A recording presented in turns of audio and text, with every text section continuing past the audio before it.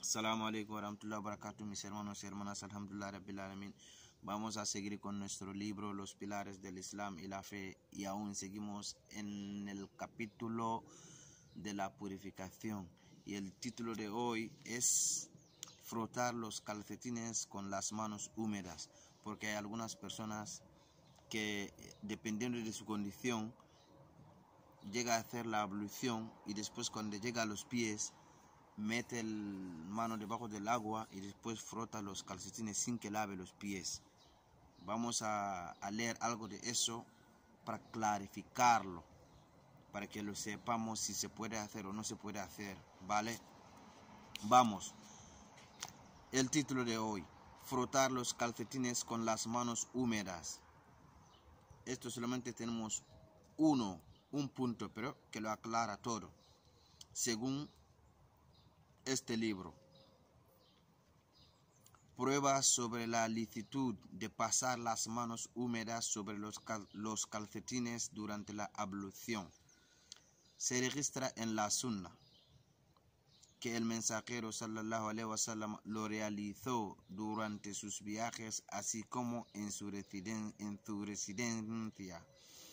Hadith más evidente al respecto fue transmitido por Bukhari y otros sabios y narrado por Jarir ibn Abdullah radiyallahu anhu. Dijo: vi al mensajero de Allah sallallahu alaihi wasallam, después de orinar, realizar la ablución y frotar su mano húmeda sobre los calcetines. Está permitido frotar los calcetines con la mano húmeda siempre que estos sean gruesos, que los calcetines sean gruesos y no transparenten la piel. Abu Hanifa, uno de los cuatro jurisprudentes más destacados, opinaba que no era permitido frotar los calcetines gruesos, pero pocos días antes de su muerte cambió de opinión sobre el asunto y comenzó a frotar sus gruesos calcetines estando enfermo. Entonces decía a los que venían a visitar: hago ahora lo que anteriormente prohibía a los demás hacer.